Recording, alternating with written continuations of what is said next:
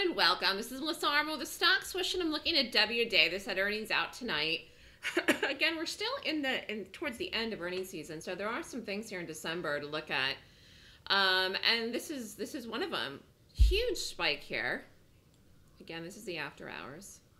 Right into the close, past up here 181.98. Wow, let's look at that.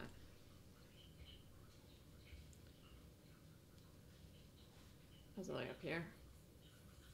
So a huge spike up to here, then collapse. Now it's down at 169. So I will look at this in the morning. This will be interesting to see. So I will be watching. This is a top watch for tomorrow. I'm not going to rate this here. It's just too early. And this could rate better, it could rate worse, it could not rate at all. Again, I usually don't do stuff at night, but I will check out things before I go to bed and just see what's this, you know, what could I be watching in the morning. This is something that might get some traction in the pre-market tomorrow.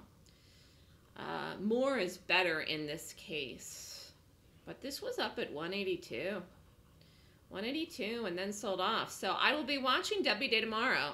I'd like a nice, solid, gripping, fabulous, amazing gap tomorrow. Preferred to the downside, which, as you know, I prefer. So we'll see if Wday is it. Anyways, be on the lookout for this. We'll be watching in the morning. It's way too early to speculate where this will be at in the pre-market. But this does trade with volume. This does have massive moves. I mean, just look at yesterday alone.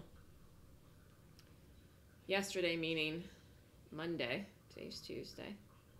I mean, this was just a regular everyday bar, and look at the length, almost $10. So this is a watch tomorrow. More the better, and that's my outlook for Wday. We'll see what happens.